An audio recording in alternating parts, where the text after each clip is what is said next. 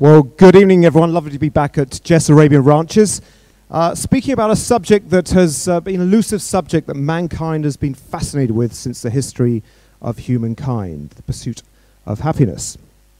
Now, in all these places, I was devoid of all material possessions, all creature comforts, in usually the most inhospitable terrain, usually in agony from the pain of cold or the pain of fatigue or the pain of sleep deprivation.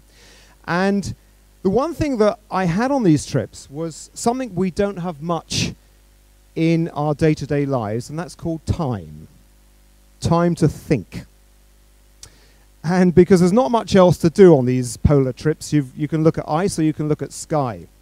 What makes you happy may be completely different to what makes you happy and whatever makes you happy. We all have our own DNA, our own attributes, the things that motivate us, the things that energize us, the things that make us happy, that make us sad, that drive us and make us inspired. You know, everyone in our cluttered world and our mental fatigue-driven world, we're all looking for some sort of purpose and some goals in our life. And I've worked with people who've been out of jobs, who've had relationship breakdowns, who are lost. But once you get people into setting goals, something changes.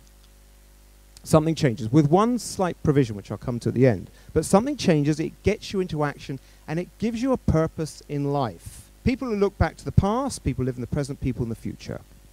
And what they've found is people who live in the past are the least happy of all peoples. The least happy.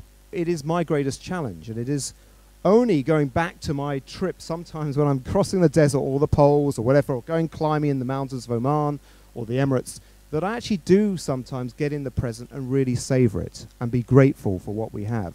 At the end of the day, the buck stops with you.